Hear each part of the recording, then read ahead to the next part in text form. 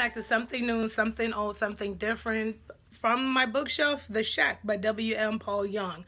This is my June read, and I want to say this book was phenomenally executed. This is an excellent book. I love the creativity level the author puts into this book. The story is brilliant. It's an amazing. I have nothing else to say about this book, but I could tell you that by the time that I was done reading this book as a Christian, I felt a sense of freeness, the sigh of relief.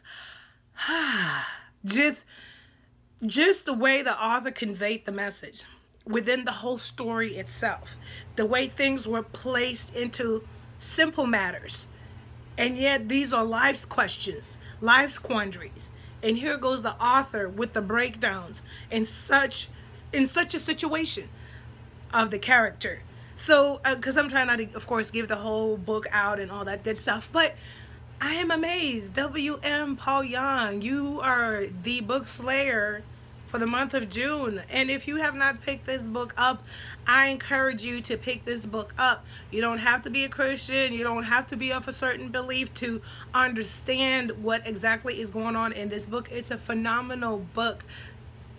To me, I describe it as life's quandary meets life's epiphany.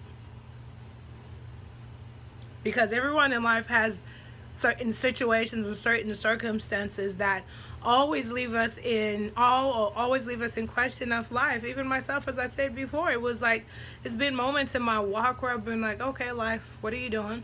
What's going on?